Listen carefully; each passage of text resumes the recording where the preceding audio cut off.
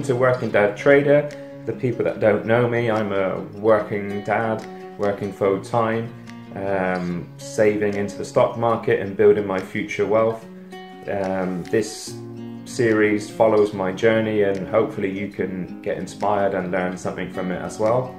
In this episode we're going to look at my Trading 212 portfolio for the month of June. It's been a really positive month. There's been some good gains in the month and there's been a bit of changes in my portfolio, so I should go through with that now. Remember, please subscribe.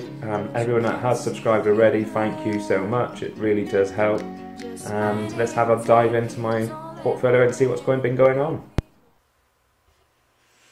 Okay, so this is my Trading 212 portfolio on the 30th of June. So at the moment I currently stand at just under 14% return in profit, which is pretty good. If we look at roughly where I was a month ago, at the start of the month, I was just on about 9% at the start of the month, so it has grown quite nicely up to just under 14%.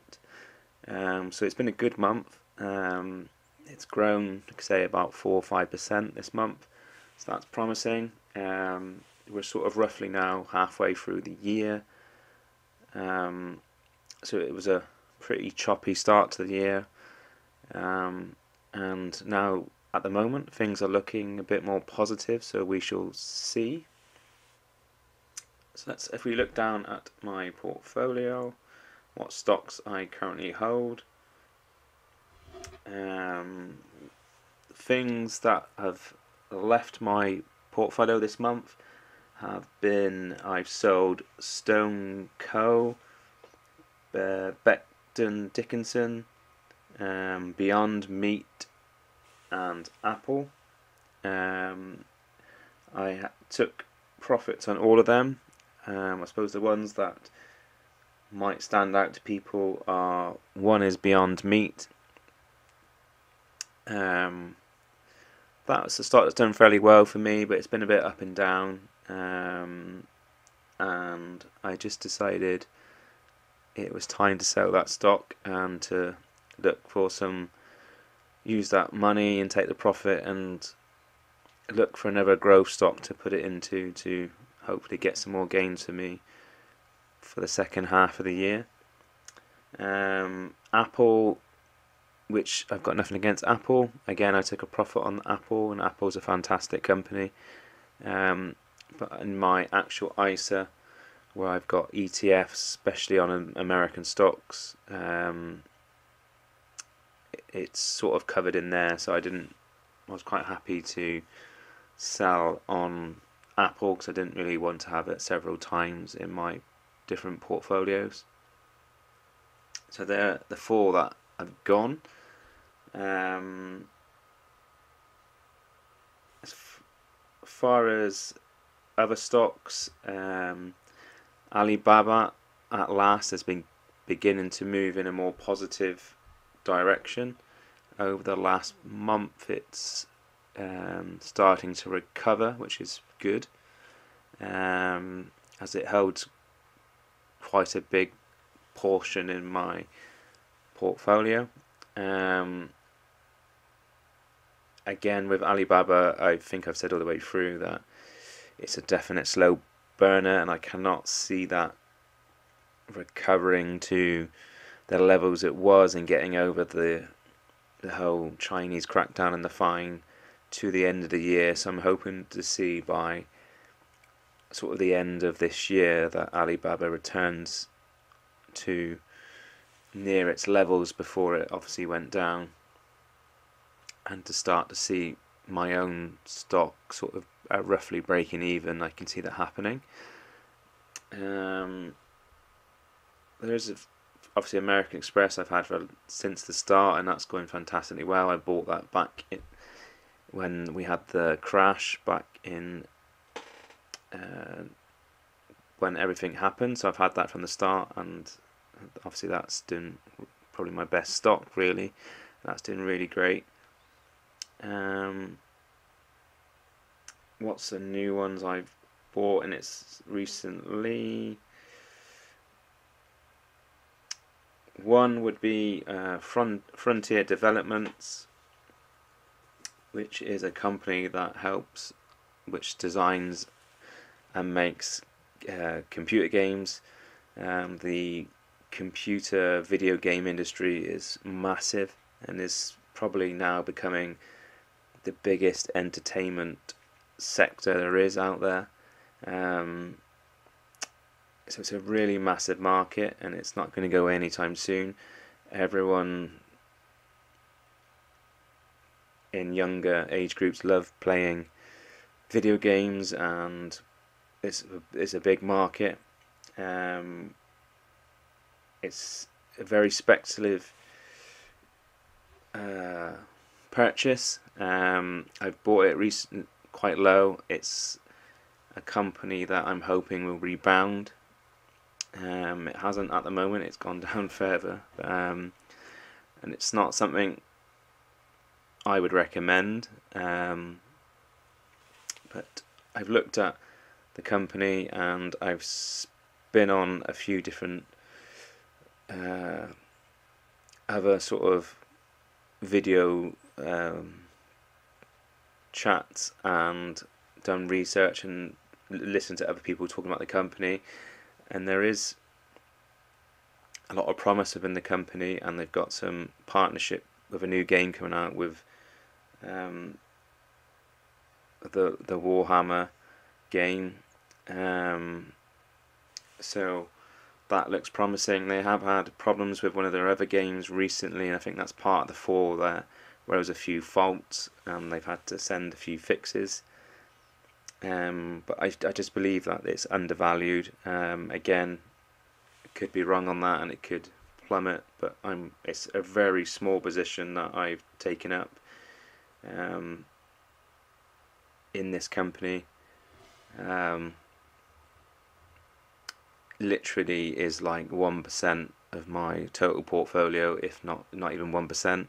So the risk is extremely low. And that's why I'm happy to take the risk on a company that could recover and do well. So that's why I've gone on that one. My other ones I've been buying recently, because of the talk of rising inflation possibly going into the second half of the year and beyond, I've bought some small positions in commodities just to give myself a bit of insurance over if this sort of does happen, then just commodities will become better in value. So I've just tried to buy some insurance, which I've bought one share of physical gold on the iShares, and I also bought which is at the bottom, Wisdom Tree physical silver, just one share.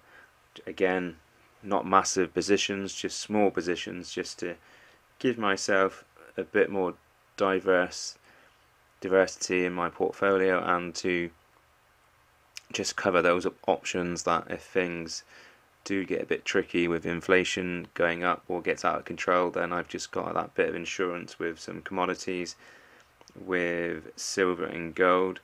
So yeah, that's why I basically, both gold and silver are quite low and have been quite low for a while.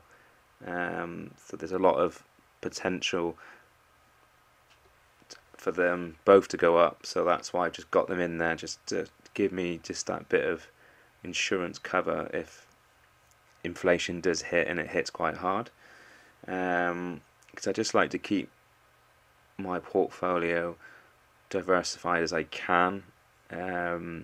Yes, I'm prepared to take a few speculative and quite risky trades that try and generate some really big returns, but I like to have a good base of stocks where I know they're always going to go up, good strong companies as the core, and then some safe stocks in there as well, and just stocks to cover all cover all angles really. That's why I've also got stocks like, obviously Facebook is a safe stock, Costco, people like that who are safe stocks. Coca-Cola is a very safe stock, goes along nicely. And then I've also got a bit of diversity with, I got my iShares India, which I also have obviously an ETF, whatever, a tracker fund in my own ISA, which is India, which is doing very well. And I've also got this iShares India just to cover that market as well, because just because inflation might be really high in the UK or the US, it might not be so bad in India or other parts of the world. So different countries fare differently under different circumstances. So I'm just trying to cover all my bases. So obviously I've got quite a lot of companies from China, as I've got Tencent, JD.com, which is another Chinese company, and Alibaba. So that's got quite a big proportion of my portfolio.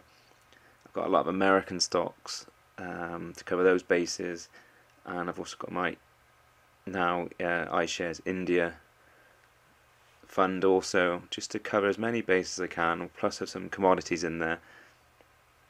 It's my way of trading is just to be sensible and to do things to keep the risk to a minimum, and just have, once I've got a very solid portfolio and quite a defensive portfolio to keep myself safe, then I don't mind having the odd speculative stock in there, because the risk then is low, and if it drops and becomes a disaster, then I can easily sell out at a loss, and it's only going to be a small loss because I've not put too much into it.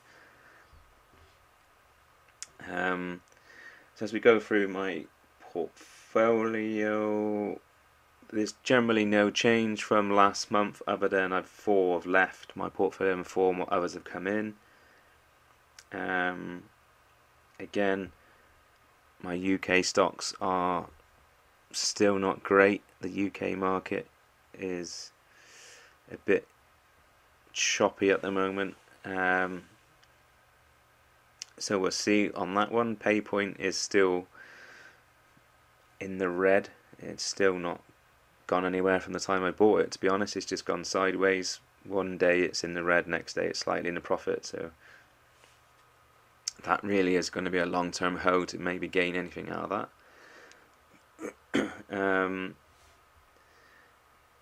The only other new one I brought in is Tilray, just because I wanted some exposure to the cannabis stocks again. And Tilray is a massive cannabis company.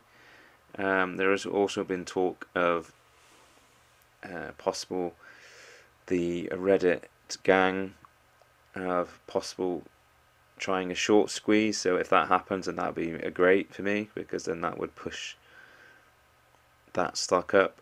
Again, I don't particularly plan on holding Tilray long term. Again, it's a short to medium play stock.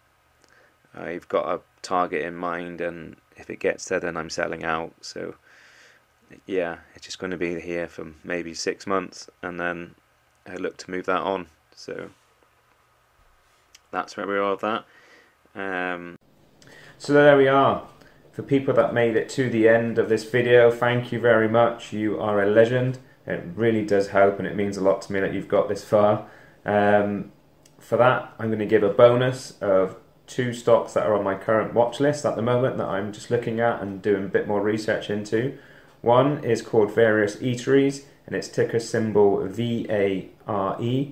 The other one is SiriusXM Holding, ticker symbol SIRI. They're 2 stocks that I'm looking into for a bit of future growth. Not long-term holdings, but definitely short to medium-term holdings.